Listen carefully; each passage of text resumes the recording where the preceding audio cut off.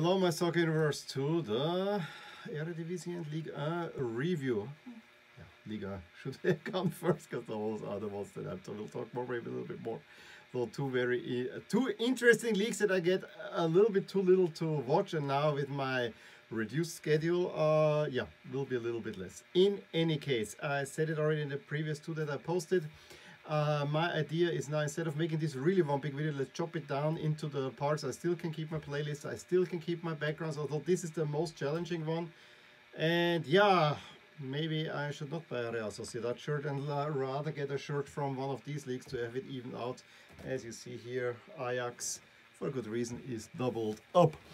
You know, I was thinking of getting a Ligue 2 team in there, and look at the results. And all the Ligue 2 teams that I have played a draw. So I thought, nah, then I think Ajax with their big result deserve to get in there. And then I thought, shall I put all the Dutch teams here? And I said, no, those two need to be kept apart. I think they cannot really touch. It's too big of a rivalry that this feels comfy. We had two top clashes, one in each league. Both kind of surprising the way they went, but one completely went out of whack, while the other one very, very late found the turn into the right direction, although there was a surprise in store as well.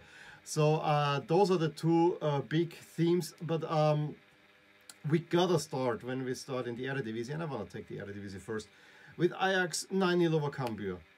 I mean, Ajax, sometimes you think they're plodding along, you think, you know, they were points behind PSV, and then they just throw out one of these results. This time at home, last year it was like this 13-0, now it's 9-0 against Cambuur. And what's even more impressive is that 9 goals and 8 different goal scorers. Only Neres, who scored the 4th and the 9th, was a double scorer.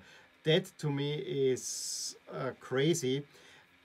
Loads of credit for Ajax also for putting on the jersey without the names. I absolutely love this Ajax home jersey. I know everyone's talking about the Bob Marley jersey. This Ajax home jersey is very, very high on my list for multiple reasons, and I again want to get it probably with a number and with no name. I'm even thinking 14, maybe, but you know, also a Klassen could be of interest here. Or maybe I should get in Champions League and then there's no, I have to think about that. In any case, Auto Destruction, and you know, they were not really beautiful goals, they were mostly long range shots. I think Tadic assisted a few, found one. Berghuis, I think, finally scored a goal. Sebastian Aller, who just had 4 at Sporting. Ajax had just a week. You score 5 at Sporting, you could score 9 at Cambuur. Ajax rolling in many, many ways. As I said, the big one, and unfortunately, I didn't see any highlights, but PSV losing at home to Feyenoord 4-0. If I just look here at the pure stats, I mean, PSV has been playing even against Real Sociedad really, really, really well. But when I look at the pure stats, Feyenoord took the lead just before halftime. Then I assume, now this is not me guesstimating, they scored a second one, probably on the contact when PSV was really, really pressing, and then very late on they scored 2 more. So the first one was Toonstra, then Linssen, then again Toonstra, and then Dessers in the 91st makes it a rout for PSV that I did not see coming. Same thing what I did not see coming is that AZ is having a horrible start to the season, but then I realized they've lost a lot of good players as well. So yeah, the Dutch season is tipping totally into Ajax's way. And I want to see if Feyenoord can challenge PSV, because I actually really thought that PSV is probably a good challenger to Ajax this season. I also have to say that the turnaround for this PSV Feyenoord game was definitely, I think Feyenoord already played on Tuesday in the Europa Conference and PSV played on Thursday. So, you know, a little bit uneven there as well. So that might have played for sure a part there too. Going to France, and as I said, there are actually 3 games. Unfortunately, it's only highlights of the last one.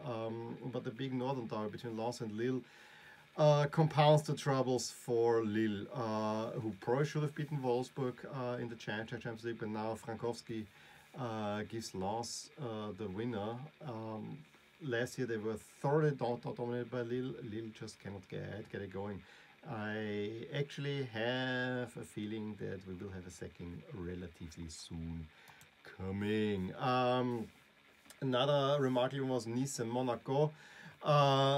Monaco taking a lead just before the half. Then Delors and Bourdouis turn the game around, but Wissam Ben Yedder with a penalty gives them a draw, and then Nice even miss a penalty in the 82nd to Guiri. So interesting there as well. Marseille's win over Rennes. That also Marseille is having a really good start to the season. St. Pauli, I think the last time they were so good was under who's the lead trainer, Bielsa, and now they've St. Pauli, and both are kind of disciples of each other. I think everyone, at least from outside of France, looked at the big PSG-Lyon clash, not only because it's the top game, but it's also Messi's home debut. However, Lyon played it really well. Messi, though, also got to say he had his showings. I think with one shot he again hit the crossbar. He had a pretty good chance when Neymar assisted him in the first half.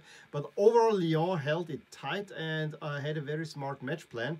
And then a really nice attacking move over Toko Ekambi to Paqueta gives Lyon rather surprising, but they are in the lead in the 54th minute. Scores are level with a penalty. To be honest, I have to tell you, Neymar is grabbing the player and then kind of falls over. I mean, perfect diving and kind of deceiving the ref. And what I really don't get is why VAR took this one. I mean, Neymar getting the call. I think this is superstar getting a call. And we always had this big, is Messi or Neymar is taking a penalty? I always was saying Neymar over Messi. And Neymar took the penalty and scored. I think Neymar is a better penalty taker. There is a question whether you should let Ramos, if he would ever take it. Ashraf Hakimi comes on for Messi. Messi not happy with being substituted, but then I guess he wanted to protect him. And then Icardi comes on. Is not for Di Maria. Is not going anywhere. Not going anywhere, and then he pops up and is suddenly the scores the winner in the 92nd minute after Mbappé assist. 2-1 for PSG. Pretty big result, I gotta say, because PSG is still unbeaten, and Lyon also cannot get it going, although they probably should have gotten a result out there. As I said, I think it was not a very deserved win for PSG. And Icardi again, seemingly not in there and still scoring. But yeah, in any case, this was it from me from Ligue 1 and from the Eredivisie. Give me a thumbs up if you enjoyed this video. Subscribe to my channel if you want to see more videos like this. Please drop a line below what you thought about what was happening in these two leagues, and I will talk to you soon. Bye. Hey there, I really hope you enjoyed this video, and if you did, here are some videos and playlists that you actually might enjoy too. Also, please consider subscribing to my channel and click that little bell, so in order to stay updated whenever something happens in my soccer universe. With that, have a good day.